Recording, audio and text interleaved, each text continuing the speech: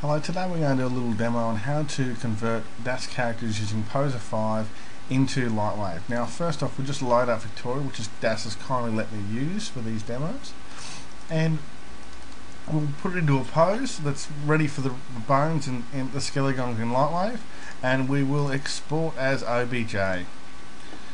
We just agree with everything and we'll call it Vic Base. Now when it comes to doing lip sync and exporting any morphs from Poser, just go straight down to the mouth and we'll export an O. It's always good to go a bit further than you need to with the morphs too, because you don't have to go 100% when you're morphing in Lightwave, just like in Poser really. And we'll put an M in there too.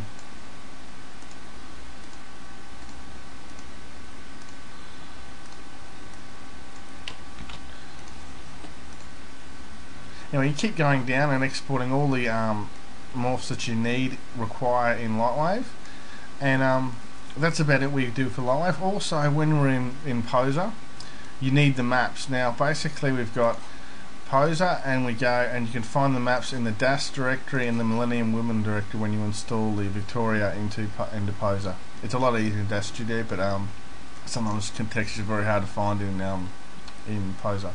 Anyway, that's it for this lesson. I'll see you in Lightwave in a second.